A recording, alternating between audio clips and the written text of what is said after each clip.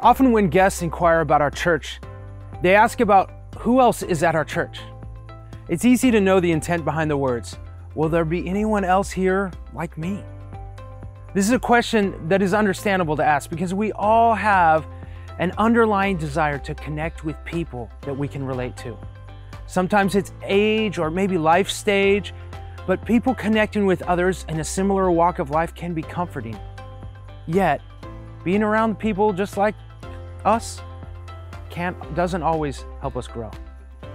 In 1 Corinthians 12, the Apostle Paul challenges us to see the value not only in our similarities, but also in our differences. There are different kinds of spiritual gifts, he says, but the same gift is the source of them all. There are different kinds of service, but we serve the same Lord. God works in different ways, but is the same God who does the work in all of us. When I was younger, I ignorantly wanted to just be around people of my own age group. After all, what could someone younger or older add any value to my spiritual life? But man, was I wrong.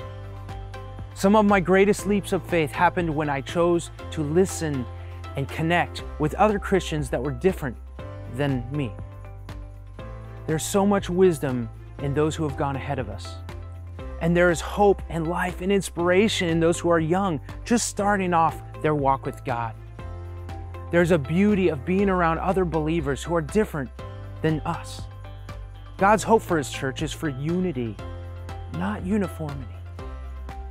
The next time you walk into a room and you don't see a familiar face, maybe God wants you to, in faith, take a step across the room and connect with someone new.